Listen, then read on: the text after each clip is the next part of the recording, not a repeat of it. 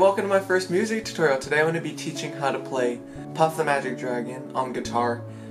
It's one of the first songs that I learned, and I believe it was the first finger picking song that I learned, and it set me up for a lot of harder finger picking songs down the road. It's a little tricky, but in the long run it's actually a good place to start.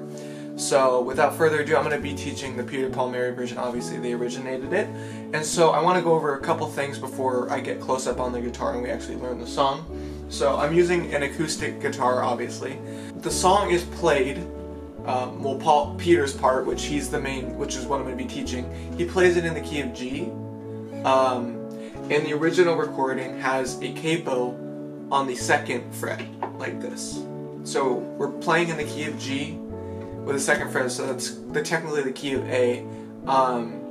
At the end of the video, I'm going to put up a chart that tells you where you put your capo to play in a certain key, because if you have a lower voice, you might want to take the capo off and then just play in G down here.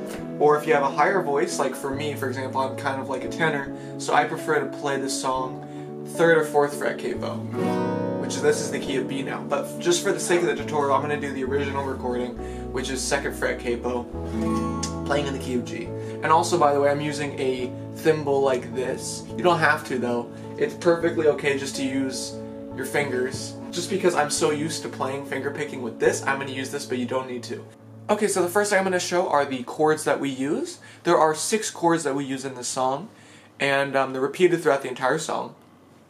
And so the first chord is our home chord, our G major chord, and you'll notice that I'm playing it like this. Of course, we've all learned how to play it like this, with our pointer finger hitting the top, or like this, but that general shape. But there's a reason that I'm playing it like this. And in case you aren't familiar with this shape, I do have the chart up, but it's just ring finger on the low E, 3rd fret, middle finger on the 2nd fret, A string, and then my pinky finger on the high E, 3rd fret. So that's it. The second chord in the song is the most difficult change and the most difficult chord, but it's worth it. It's a B minor. And again, if you know, this is the most difficult chord in the song, especially since you're going from this to that, and that's a very difficult change. Until I learned how to play it fully like this, I just did this. I didn't bar the full 2nd fret here. I just put my pointer finger on the high E string 2nd fret. It doesn't sound as nice, but it still gets the point across, especially if you're singing along. Because you notice if I go, it gets the point across. So maybe until you're fully comfortable with this, you might just want to do this for the time being, but you do want to work on getting the full bar, because you do like to get that low B note in there. So, but anyway, that's our second chord. It's a B minor. Our third chord is going to be a standard C major chord. But in this song, there are moments where we need to hit this 3rd fret high E string, which is a G note. So you do want to move your pinky onto there. And again, we'll get into the specifics of when this is used, but just know it's a C major chord with occasional high E 3rd fret with your pinky. The 4th chord that we use is an E minor, and again, we're going to be hitting this high E 3rd fret with our pinky. Now, I'm using my middle finger and my ring finger here to hit this E minor. However, that is a bit of a stretch, so if it's easier, you might want to use your pointer finger and your middle finger on the E minor, like this. So you can do it either way, because we're going from a G major to this in the song. So, but you can do that, or you can go. And again, we'll get into when those are used, so that's an E minor. Our 5th chord is an A7. And then our 6th and final chord is just our D major. Alright, so now that we know the chords, I'm going to go ahead and go through the song. I'm going to be teaching the right hand fingerstyle pattern and stuff like that, along with how the left hand is moving with the chords as well. So we'll get both done. So if you need to slow down, rewind to see how it's doing, feel free to do that. Any questions, of course, leave them down in the comments below. I'll answer them if you have any. So without further ado, let's begin. We're going to start with the intro. And the song is very repetitive in terms of how you play it. So there's not a whole lot to cover in terms of just like differentiation. It's very straightforward and similar through the whole song. So we'll begin with our G chord, hitting our low E string with our thumb and the high E string with our ring finger together. Then we use our pointer finger, G string, middle finger, B string, ring finger, high E string again, and then pointer finger, G string. So all together, it goes like this. And I'll turn myself a little bit so you can see.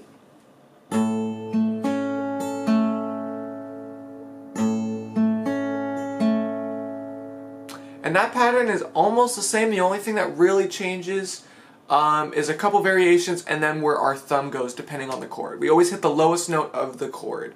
And so since we're on G chord, the lowest note is on the low E, so that's why we're hitting our thumb on the low E with the high E together like this.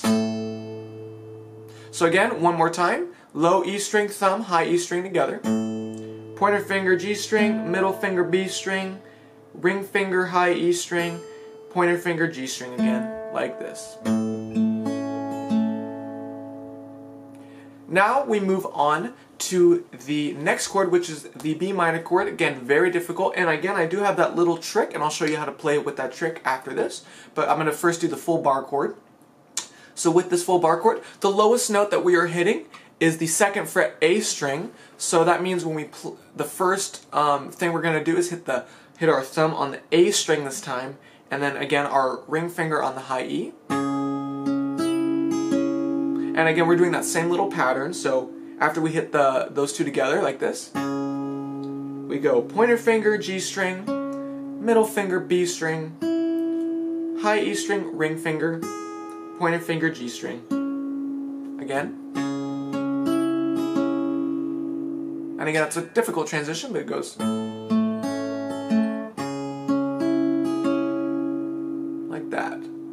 Alright, so real quick I'm going to go over the trick for not doing the full bar chord like this. If you're okay with the full bar chord and you just want to move on, down on the red player, just look for when this ends and we're going back to the main tutorial. But if you do need this shortcut, we're going to go over it real quick. So again, we're not doing the full bar, we're only taking our pointer finger and hitting the high E 2nd fret like this. But since we're not hitting the full bar, we're not hitting this A string, so technically the lowest note that we're going to be playing is on the D string. So the only difference here is that instead of hitting our thumb on the A string the first time, we're going to hit it on the D string. So D string, thumb, high E string, ring finger, pointer finger, G string, middle finger, B string, ring finger, high E string, pointer finger, G string again. So it goes. So again. There you go.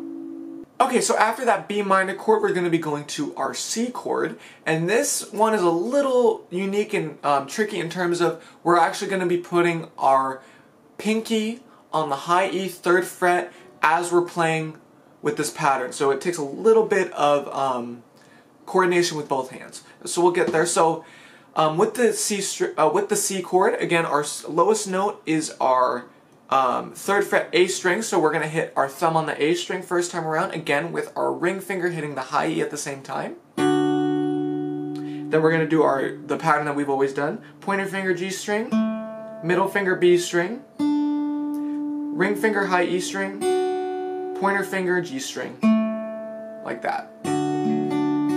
Now, when we put our pinky on the high G string, we do it the second time we hit the high E string. So the first time we do it is when we hit it together with the A string, right?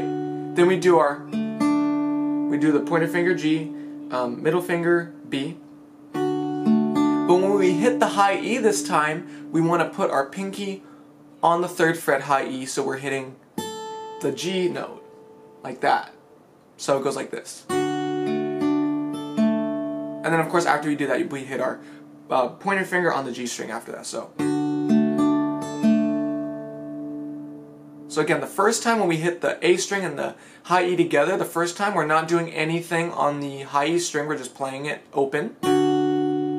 then we do our pointer finger G string, middle finger B string. Then when we hit the high E with our ring finger again, we put our pinky on the 3rd fret high E, and then hit the G string with our pointer finger. So again, one more time. And then after we do that, we go back to our G chord and do the same exact thing that we played the first time around. So again, since we're doing a G chord, thumb on the low E, ring finger on the high E together, pointer finger G string, middle finger B string, ring finger high E string, pointer finger G string. Then we go back to a C chord after that, and this time for the C chord we're going to keep our pinky on the high E 3rd fret the entire chord. So we just move our hands back up like this, and again keep that pinky on that 3rd fret high E the whole time, and we do the same exact pattern that we did with the last C chord. So thumb on the A string, high E ring finger, pointer finger G string, middle finger B string, ring finger high E string, pointer finger G string. And so there we go. And now we're going to go back to a G chord, and this is when we change up the fingerstyle pattern a little bit. So after we do that second C chord, we go back to G, but this time we hit the low E and the high E string together again, thumb on the low E, ring finger on the high E. Then we just hit the G string with our pointer finger. That's it. So again, from the C chord, it sounds like this. And then after that, we go to our E minor chord. Now remember what I mentioned with the E minor chord, that we're keeping our pinky on that high E 3rd fret. And this is, again, a bit of a stretch, especially if you're new to guitar. So if you don't want to use your middle finger and your ring finger, you can just swap it and use your pointer finger and your middle finger instead, and that gives your hand more room to get that pinky onto the 3rd fret like that. So you would just go like that instead of. Either one is totally okay. And again, when we hit that E minor chord, we're going to do the same exact pattern that we did with that last G chord. So when you get to that E minor, low E with your thumb, high E with your ring finger, and then hit the G string with your pointer finger. So from the G chord, it sounds like this. And then next is the A7 chord, and this, for the intro, is a bit of a tricky spot. So if you don't want to do this tricky spot in the intro, you can just do what we're going to do in the verse and the chorus, which I'll teach you later. And you don't have to do this tricky spot, but I'm going to teach it anyway.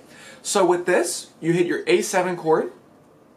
You're going to hit the A string with your thumb and the high E string with your ring finger like this. Pointer finger G string, middle finger B string, like that. And then after you do that, you immediately want to switch to your D chord. So, and then when you switch to that D chord, you want to hit your thumb on the D string immediately. So it goes like this. Like this. So again.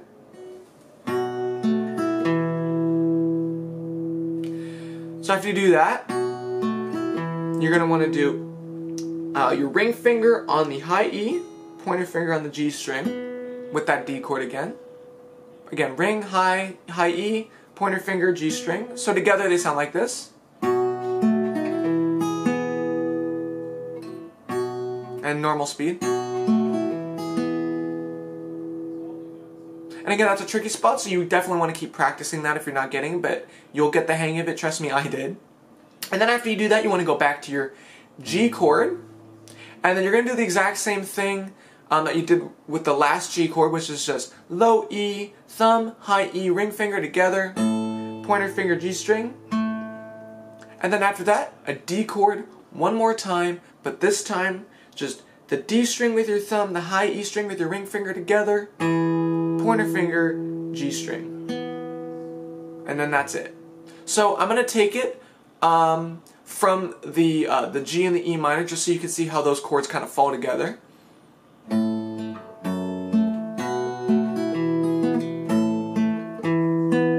and then slowly.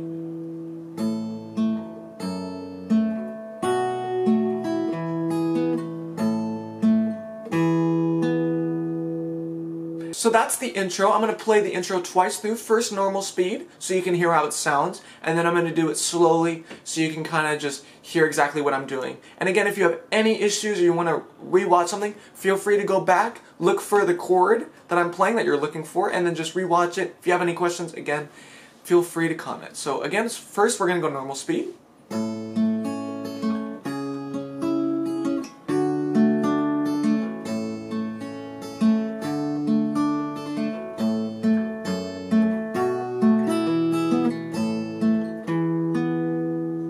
And then we're going to go slow.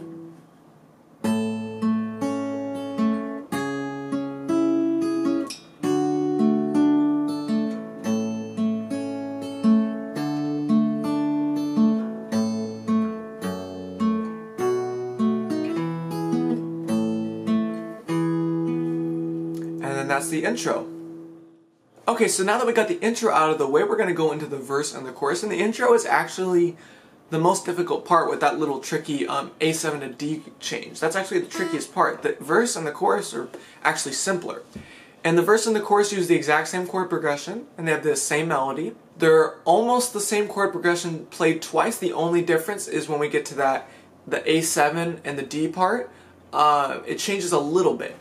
But they're relatively the same, and it's very similar to the intro as well. So again, I'm going to teach the chord progression and the thing, but it's exactly the same for the verse and the chorus. So, we'll begin with the G chord, the same as the intro. Again, I'm going to explain what we're doing with the right hand every single time. So, thumb, low E, ring finger, high E, together. Pointer finger, G string. Middle finger, B string. Ring finger, high E string. Pointer finger, G string. Then we go to that B minor chord again, same thing. Again, with the normal bar. Thumb on the A string, ring finger on the high E string together, pointer finger G string, middle finger B string, ring finger high E string, pointer finger G string.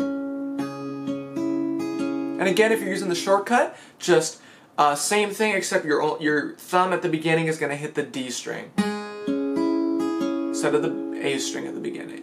And with the C chord, same thing. Again, when we hit the high E string the second time, we're putting our pinky on the high E string, 3rd fret. And again, thumb A string, ring finger high E string, pointer finger G string, ring finger B, middle finger B string.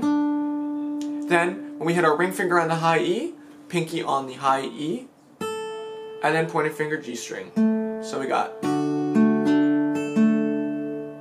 And then we go back to our G chord, same thing as the last G chord.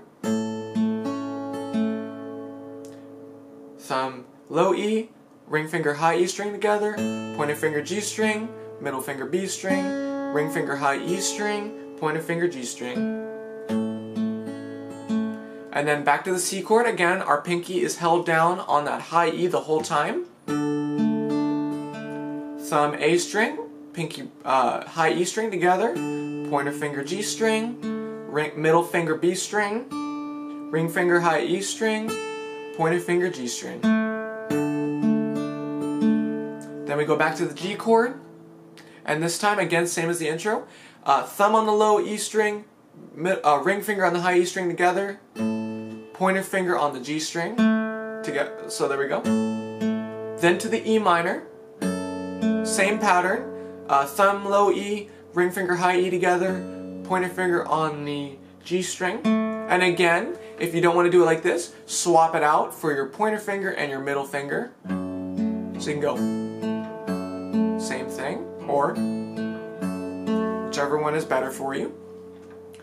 Then, for the first time through with the verse, we do an A7 with the same pattern that we've been doing for the rest of the chords. So, we do thumb on the A string, ring finger on the high E string together, pointer finger G string, middle finger B string, ring finger high E string, pointer finger G string. So it sounds like this. and then we go to our D chord, and again the same pattern, but since we're using a D chord, our thumb is going to be on the D string, and then with our ring finger on the high E string again together, pointer finger G string, middle finger B string, ring finger high E string, pointer finger G string. So it goes. So again, from that G to the E minor, it sounds like this.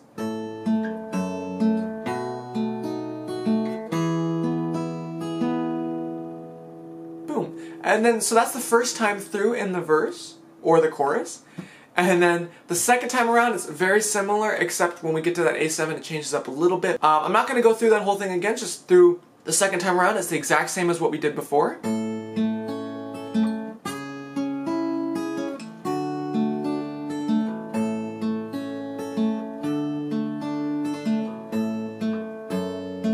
So we get to that E minor again. This time though, the second time around, when we get to that A7, we're just going to hit the A string with our thumb, the high E string with our ring finger together, pointer finger G string. Then we go to the D chord, hit the D string and the high E string together, again with our thumb on the D and our ring finger on the high E, pointer finger G string. Then back to the G chord, thumb on the low E, ring finger on the high E, play together, pointer finger G string. And then finally back to that D chord, same thing as last time, thumb on the D string, ring finger on the high E string together, pointer finger G string. So all together from the G to the E minor, it sounds like this.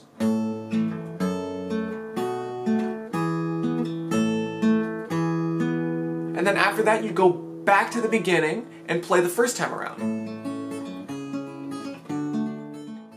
The last thing I'm going to show you is one final little change that they make at the end of the song to end it. So the final chorus is almost exactly the same, there's just a little change. So they do the same progression that I've been doing for the first time around.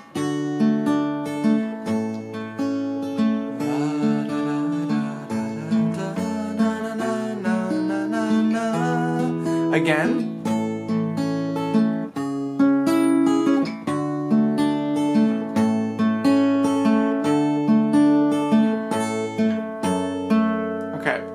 Now at the end, instead of doing what we've been normally doing at the second part of the progression, we're not going to do that. This time at the end, they just do this. After the G and the E minor, they go. They just do.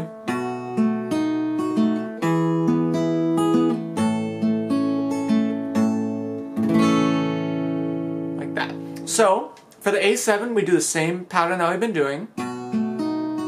So, thumb on the A string, ring finger on the high E string together, pointer finger on the G string, middle finger B string, ring finger high E string, pointer finger G string.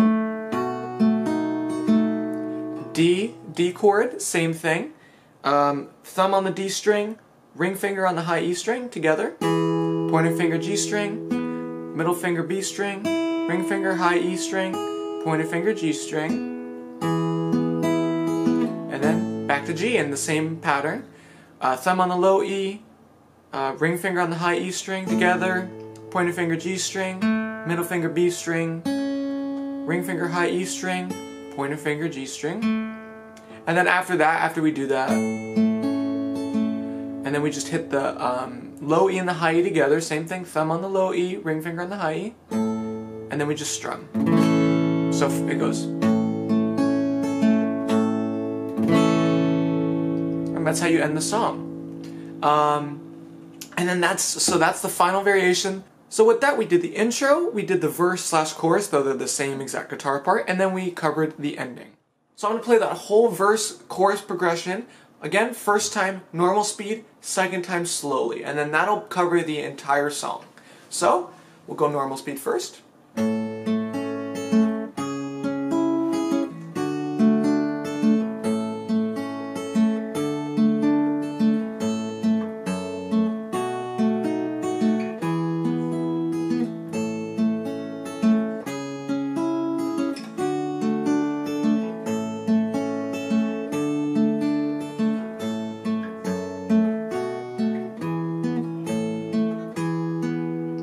And then slowly.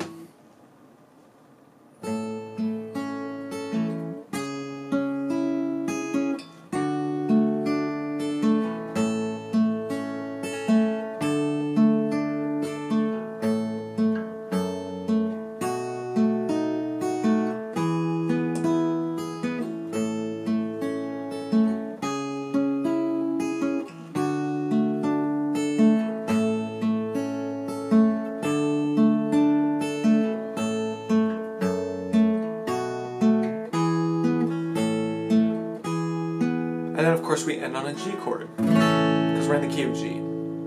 Now sometimes during live performances the group, they strum through the chorus. And so you would just be doing the same chords, just strumming, so you know.